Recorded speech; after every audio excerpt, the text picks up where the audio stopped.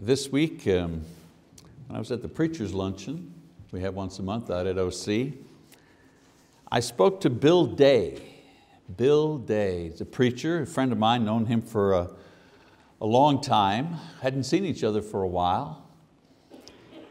And I remember Bill Day, the thing I remember the most about him is that his sister died in the Oklahoma City bombing, the Murrah building bombing. His sister died in that bombing, and I remember him being interviewed on television, CNN interviewing him during that time, and he made such a marvelous response to the reporter from, I think up in New York City, something, who asked him how he felt now about God, now that his sister had been killed in this bombing.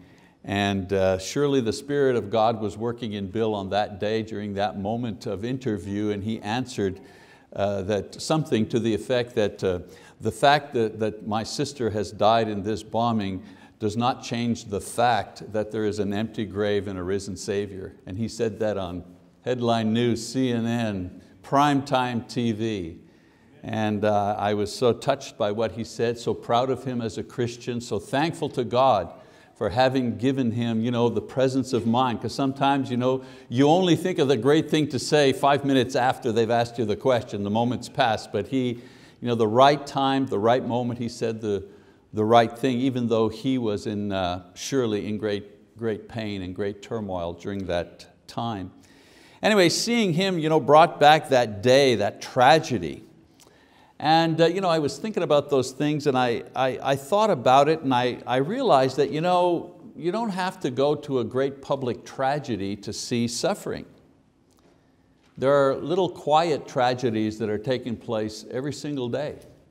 People are suffering every single day for all kinds of tragedies. That bombing, it was a surprise. It was a crime. It took away lives, many lives all at once, and it caused a lot of suffering and a lot of pain. But every single day there are people who are surprised by the evil of disease. And every single day there are people who suffer the sudden loss of a loved one. And every single day there are people that are faced with the destruction of a marriage, or the sickness of a child, or the loss of good health, or the loss of mobility. And these things cause just as much pain. They're not in the newspaper, they don't get headlines, nobody comes to interview you if your wife that you have been caring for many years finally passes away because of breast cancer or something. Nobody's going to come and interview you on CNN because of that. And yet who's to say that the searing pain of that loss is not any greater or less than the pain that the people suffered many years ago at the bombing? I'm not trying to minimize the suffering of the people involved in the OKC tragedy. I'd just like to point out that suffering is generic, and it hurts the very same whether you do it in public or your tragedy is one that is private in nature. And whether it's public or private, the result of someone else's evil or part of the normal life cycle, suffering is inevitable for everyone. And few people see any of the good that might come from these kinds of experiences. So this evening I'd like to share with you some of the things that the Bible says we can do to suffer successfully, to find positives through the suffering that we experience. Now some may think that the term successful suffering, that's the name of this lesson, kind of funny amusing anyways, if you're driving by our sign outside, the morning sermon was entitled, "Does Hell Really Exist?" And then the evening sermon is called Successful Suffering. So I don't know, if you don't listen to both of these sermons, you're wondering what's going on in this building, you know what I'm saying? But some may think that the term successful suffering is a contradiction or some kind of cruel joke. Successful suffering is when you go through a period of suffering, and even though you lose something or you experience great pain, the final result is that you have gained something as well. Now, it may not be the person or the thing that you lost. It may not be a better situation. But if you suffer successfully, it means that you come out of your suffering with something that you did not have before. Something that only suffering could produce. Something that changes you into a person better able to deal with life and suffering in the future. Because you see, as I said, suffering is inevitable. As ministers, elders, we get to see people very often who are suffering. In your family, you may go see grandpa and he's suffering, and that's the only person in your life that you're having to deal with. But in our work, the board in the office there, that whiteboard in the office, sometimes is filled with people who are in the hospital and rehab and surgery and death in the family. We deal with this. We deal with this all the time. And one of the things that I find that happens to people is that they're surprised when something bad happens in their life, as if in life everything is supposed to always go smoothly and there should be no problems, no loss, no suffering whatsoever, and then all of a sudden something bad happens and they're surprised. Now you can feel hurt, you can feel disappointed, you can feel frightened, you can feel all those things, but surprise shouldn't be one of the things that we feel. Because suffering, brothers and sisters, suffering is inevitable in this life. The Bible talks a lot about suffering, and most of the people it talks about experience suffering in one way or another. For example, Jacob's favorite son is kidnapped. And Job experiences the loss of everyone and everything in his life. And Jeremiah is not only rejected for his message, he's also imprisoned for his message. And Joseph loses the opportunity to marry his virgin bride. And Jesus is betrayed and abandoned and crucified.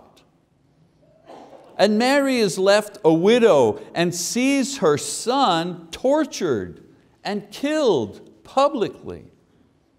And John the apostle is exiled to die on the island of Patmos. He doesn't, but he's exiled there. So the servants of God, even the Son of God, were no strangers to suffering. But they all suffered successfully. That's the point here.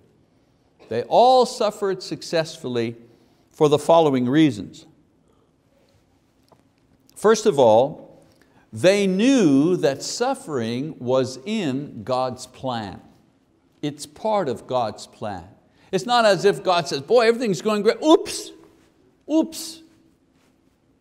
This person over here suffered. Oh, I'm sorry, I didn't mean it. I had the plan going and it backfired. No, suffering is in God's plan. Unbelievers think that suffering is part of bad luck or fate or somebody else's fault. That's why Bill Day was asked the question he was asked. What do you, basically the guy was saying to him, so what do you think about your God now? As if something went terribly wrong with his faith. Believers with a shaky faith think that suffering happens because God loses control of a situation, or that He doesn't care, or that He's not paying attention. You hear that. When you hear somebody say, why did God do that? That wasn't supposed to happen. What you're listening to, what you're hearing is a faith that's kind of shaky there. That's what you're hearing. You're hearing somebody whose faith is trembling. Jesus said that all authority in heaven and on earth belongs to Him as the Son of God. This means that nothing happens unless God permits it to happen. Sometimes God actively does good things to bless people, and we need to pray for this. And then sometimes He allows us to choose to do good things for ourselves, and that's marvelous. And then sometimes God punishes His people with plagues and destruction. You know, the Pharaoh or Ananias and Sapphira who lied to the apostles were struck dead. That's God's hand there working. And then sometimes God simply allows bad things to happen. Tornadoes, the bombing, a shooting spree. The point is that whether He Himself causes it to happen, good or bad, or He simply allows it to happen, good or bad, God is always in charge. Nothing ever happens unless He permits it. Listen, just because we don't understand it doesn't mean that He doesn't understand it. It just means we don't understand it. And there's nothing in the Bible that says we have to understand everything that God does and everything that God permits. He's not promised us that. It's easy to understand why He causes or permits good things to happen, but we have problems with understanding why He permits evil to happen. Now don't get me wrong, He doesn't cause the evil. He permits some to exist, but He limits it. He mitigates it. But why? Why let any bad happen? Why let any suffering take place? A couple of reasons. First of all, suffering produces patience.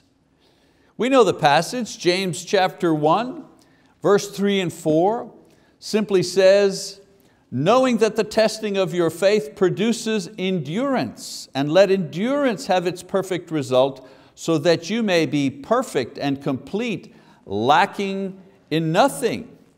Let's face it, some things can only be produced one way, and patience and endurance is only produced in the fires of trial and suffering. You know, you do not create patience, you do not cultivate the virtue of patience when everything goes exactly your way. No. It's like going for a test, for a stress test. They want to test your heart, a stress test. You don't go on the level treadmill. You'll be there all day. What do? They make that treadmill go up, a little up, and now you're really working hard to take some steps. What are they trying to do? Well, they're trying to give some resistance so to get your heart pumping so that they can measure. Try to see the things that happen in your life. Try to understand, it's the same kind of thing. It's like God is kind of raising up the treadmill of your life, so to speak. Put a little pressure on you, test your faith, build some muscle, develop some virtues.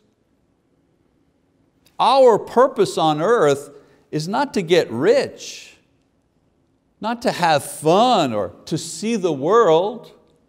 Our purpose on earth is to become godly and eventually live in and enjoy the presence of God forever. One of these godly qualities is patience, and suffering is the only way that a human being can cultivate patience. Once we begin to experience the virtue of patience, we see that it is worth the price that we paid in order to obtain it. James tells us that patience is one of the jewels in the crown of eternal life that we will receive when Jesus returns. In chapter 1, verse 12, he says, blessed is the man who perseveres under trial, for once he has been approved, he will receive the crown of life, which the Lord Himself has promised to all who love Him. Another reason why God permits evil, difficulty, suffering. Suffering produces righteousness. In Hebrews, just go back a page there, in Hebrews chapter 12, verse 7. Look at that, Hebrews chapter 12, verse 7. The writer says, it is for discipline that you endure. God deals with you as with sons. For what son is there whom his father does not discipline? But if you are without discipline, of which all have become partakers, then you are illegitimate children and not sons. Furthermore, we had earthly fathers to discipline us, and we respected them. Shall we not much rather be subject to the Father of spirits and live? For they disciplined us for a short time as seemed best to them, but He disciplines us for our good, so that we may share in His holiness. All discipline for the moment seems not to be joyful, but sorrowful. Yet to those who have been trained by it, afterwards it yields the peaceful fruit of righteousness. For unbelievers, suffering is meaningless and useless, and it produces only negative results. It is a waste of time. You hear people sometimes, people who have no faith, you hear them say, I wasted 6 months of my life with this broken leg. I couldn't do anything. I couldn't go sailing. I missed work, blah, blah, blah. Their suffering was simply a waste of time. But for believers, suffering is not an end. It's a means to achieve something beyond the pain and beyond the inconvenience. The writer here names some of these. He says that suffering brings us closer to God as His children. The reason for that is when we are in pain, we draw closer to God in prayer and devotion. It'd be great if we did that normally, if we took the time out of our busy schedules and our hectic lives to take the time to take an hour or two simply to be close to God in prayer and meditation. It'd be nice if we just voluntarily did that, but we're way too busy, aren't we? Most of us. And then something happens that pulls the rug out of you. Now you got plenty of time. And you start praying to God. And at first, all you're asking for is for the suffering to be over. God, just take it away. Just let it end so I can get back to my other life. But if you are blessed, if you are patient, all of a sudden, within the suffering, there comes great understanding. There comes great peace. There comes great joy. Suffering brings us closer to God. When in pain, as I say, we can draw near to God in prayer and devotion. Suffering is used by God to purify our lives of evil at times. I know it's not always that way, but sometimes we suffer because we're not behaving properly. It's not beyond God to use suffering or physical punishment to get our attention. Have you never done that? With your own kids, ding, on the side of that, ding, they're blah, blah, blah, they're yakking, they're talking, they're back talking, they're out of control, and you just, the back of the head, what? Don't talk to your mother that way. Oh, sorry, Dad. Don't you think God does that too? We're living way too close to the edge. We're neglecting what we're supposed to be doing. We're doing the things we absolutely know we shouldn't be doing, and then all of a sudden, spiritual slap in the head. I don't know, we smash up our car, we're driving too fast and we slip on the ice and roll the car a couple of times, and we come out of it kind of okay, and all of a sudden say, okay. Maybe I was driving a little too fast. Maybe I'm not paying enough attention. Our wife tells us, you know what, I think I want a little space. Whoa. I think I need some time to think about us. That'll get your attention. Don't you think God gets your attention? Especially when the reason for our suffering can be traced to our own personal sins and offenses. Suffering many times makes us quit sin. I know a lot of smokers gave up smoking when they had their first exam, and the doctor said, man, I think I see a spot over there. Woo, there's a motivator. Suffering is a way that God will use to get our attention because we're out of control and we can't stop it. He may not send the suffering, but He allows you to experience it in order to get your serious attention about spiritual matters.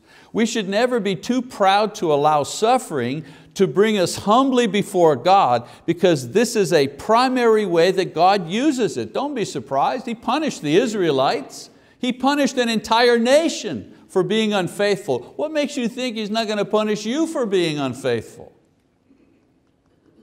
As a parent, wouldn't you punish your child to get their attention and to save them from doing something that is evil? What makes you think your Heavenly Father would not do the very same thing?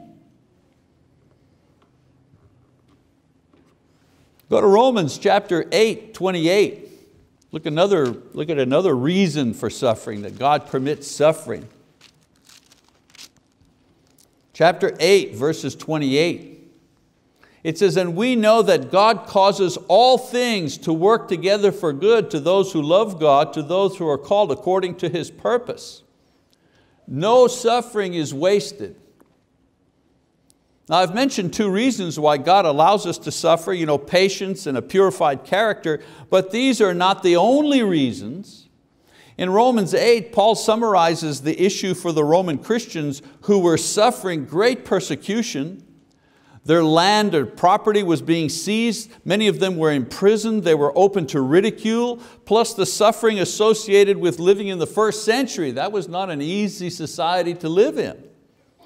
And so what does he tell them, Paul? What does he tell these people? He tells them that God can cause everything. We always think about the good things, but he says everything. That means God can cause everything, the good and the bad. He can cause the good and the bad to work out for good. Now here's the part we get wrong. We're always thinking it's our good. It's His good. He can make the good and the bad in our lives work out for His good, His purpose. He is accomplishing His purpose in our lives, and He'll use whatever He needs to accomplish that purpose for those who believe in Him and who trust in Him. This means that He has His purposes, right? Which we may not understand, but the Bible assures us that it's not mindless chaos. God will cause everything to work for good, ultimately for good. We may not see it. We may not see it in our lifetime, but God will cause all of our suffering to work for good. The caveat is what? For those who believe, for those who are called according to His purpose. If you're one of the called through the gospel and you've responded to the gospel, repenting, being baptized, walking faithfully, if you're one of those, the called, then you can be sure, Paul says, through the Holy Spirit, that whatever good is happening in your life and whatever bad is happening in your life, God will make sure that the sum total of it works for good, His good. And isn't that what we want? Aren't we saying to God, Lord, use me, God, please use me. I don't have this talent and I'm not that and I'm not a rich person, but God, please use me. So you know what He does? He says, all right, well, I'm going to use your suffering. I'm going to make you suffer and I'm going to use that for something else. Sometimes we're not ready for that, are we? Joseph, the son of Jacob, was wickedly sold into Egyptian slavery and wrongly imprisoned over a period of 13 years. And eventually he learned that all of this suffering had a purpose. And it wasn't to serve him, it was to serve his family. We believe the resurrection because the Bible says that it happened. Well, the same Bible tells us that none of our suffering is wasted. So we must have confidence that God will work for good, ours or someone else's, whatever suffering that we experience. And so the first reason why the early saints suffered successfully was because they knew that suffering was in God's plan. It was within His purpose. Another reason that people in the Bible suffer successfully, they knew that there would be an end. They knew that there would be an end to suffering. The scary thing about hell is not the pain, it's the fact that the pain will never end. My wife and I were talking about that, about Marty's sermon, and she made that comment, as a matter of fact, as we were having lunch, and exactly that comment. It's not just the pain, it's the idea that it'll never end. That you might be in a place where God is not forever. Oh, wow, that's terrible. That you might be in a situation that'll never change. Boy, that's hell. That's hell. What does Jesus say? And if your eye causes you to stumble, cast it out. It's better for you to enter the kingdom of God with one eye than having two eyes to be cast into hell, where their worm does not die and the fire is not quenched. Matthew 9, 47, 48. Thinking that there is no end, no relief. Man, that's depressing and it's discouraging. It kills our hope and it robs us of the will to go on. Now God's servants suffered some pretty terrible things. If you want to read about that, go to Hebrews chapter 11, 32, 39. The writer mentions that some of his servants were tortured to death, some were mocked, some were whipped and imprisoned, some were stoned, some were like sawed in two, killed with swords. Many were left to wander, living in caves, no food, no shelter, all kinds of suffering. Their suffering was different. But the one common thread that they shared was that their faith enabled them to see that their suffering would one day end. Job suffered great personal loss of his family and wealth and health and friends, and yet his faith sustained his hope, and in the end he was renewed to good health and prosperity. There's an end to it. Jesus suffered injustice and torture and finally death. But his faith supported his hope and he was resurrected from the dead, never to suffer again. Regardless of our suffering, we know that someday there will be relief, either in renewal in this life or in resurrection to the next life. God has promised that He will give us one or the other, so it's okay to pray for both. It's okay to pray for renewal. I always do, no matter how sick the person is, I always pray, well, Lord, I don't have any control here, but if I have a choice of something to pray for, I'm going to pray for life, I'm going to pray for renewal because I know you can do that. But sometimes God chooses something else. So we need to understand, as Christians now, we need to understand that whatever suffering it is, it'll come to an end. And our life is not about getting better. Our life is about getting to heaven. I still go to heaven even if my body is racked with cancer. I still get to go to heaven. I still get to go to heaven if I'm 90 years old and I can still run a marathon. I still get to go to heaven. It doesn't matter how healthy my body is or is not. That's not the game I'm playing. The game I'm playing is I want to be faithful in order to go to heaven. The condition of my body, that's a secondary thing. That's a secondary thing. You know, I think we're all aware of the fact that suffering is inevitable and equally painful for everybody. We also need to understand that our suffering doesn't have to be a totally negative experience. Our suffering can be profitable if we remember what the Bible teaches us about successful suffering. And just a reminder, number one, successful suffering requires that you accept your suffering as part of God's plan. It kind of eases the pain. Maybe not the physical pain, but the psychological pain. Many people work hard at accepting or resigning themselves to the suffering itself. This is called stoicism. You can't do anything about it, so you might as well accept it, make the best of it, even learn a few things about it. The goal here is to lose yourself in the suffering, hang on to who you are, and hang on to your sanity if you can. But successful suffering has a different goal. You try to accept that the suffering is part of God's plan for your life.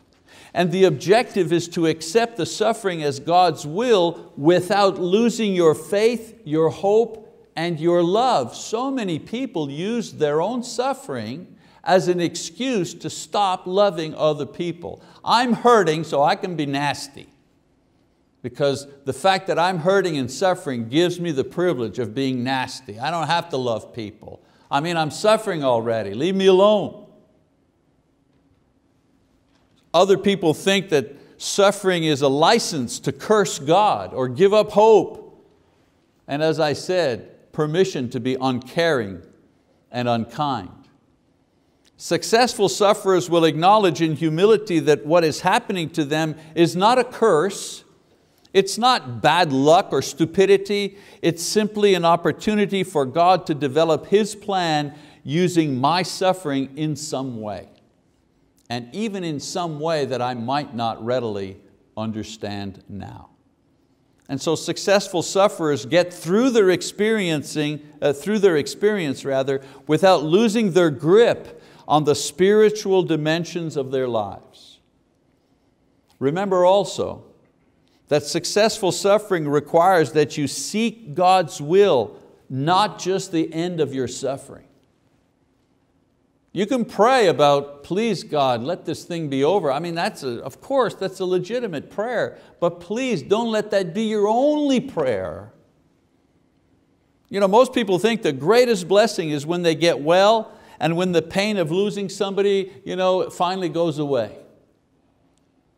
During our suffering, our prayers should be for three things. One, strength to bear patiently with what causes us pain or grief. Two, relief and an end to the suffering. And three, please God, give me insight into your purpose and plan for my suffering. If there's something I need to learn here, please show it to me. Let me learn it. By only praying for relief, we may miss out on the true benefits associated with the suffering that we experience. And then finally, successful suffering requires that we give our entire lives over to God. Regardless of how broken or ill or used up or sinful our lives might be, God wants us to give Him that life. How many people have I known who have said, oh, I'm not good enough, God doesn't want me? God wants everybody. He wants everybody. If He didn't, He would not have said, come to me all who are weary and heavy laden. Weary and heavy laden by what? By sin, by suffering, by disappointment, by depression, by loss, by hurt. Aren't those the things that weigh us down? And our Lord said, come, you people who are like that, come to me, who are weary and heavy laden, and I will give you what? I will give you rest. Matthew 11:28. We should never be too proud. We should never be too far gone to offer God what is left of our lives. People who come to Christ in middle age, and I've baptized many people like that, sure Marty has too, 40 years old, 50, 60 years old. Many times it's like, well, I've wasted all the good parts of my life. Surely God doesn't want, I'm a broken man. I don't have much time left. No matter how broken it is, He still wants it. He still wants it, no matter how broken it is. Only those who belong to God can suffer successfully. Everybody else, all they do is just suffer. So I pray that if you are suffering, these things will help you find meaning and profit from the pain and the difficulties that you are encouraging. And if your suffering has been just that, just suffering, and you desire to put it into a proper context of God's eternal plan, then I encourage you to give God your suffering by giving Him your life today. And if you haven't done so through repentance and baptism, then that's a good thing to do tonight. The water is there, the church is your witness, the angels are before us, God is ready to take your life if you're ready to offer it to Him. I also encourage those who have gone away from God because of their suffering to be renewed back to Him through the prayers of the saints. Sometimes our bodies are in the pew, but our heart is far away. Maybe it's time to bring your heart back into the church. Maybe that's what you need. Maybe that's what your hurt is. We encourage you to do that as well. And I encourage those who need prayer for strength or relief or insight also. Our elders are here to pray for you, to lay hands upon you tonight. So if you need any one of these things, any type of ministry that we can give you this night, then we encourage you to come forward now as we stand and as we sing the song that has been chosen to encourage us.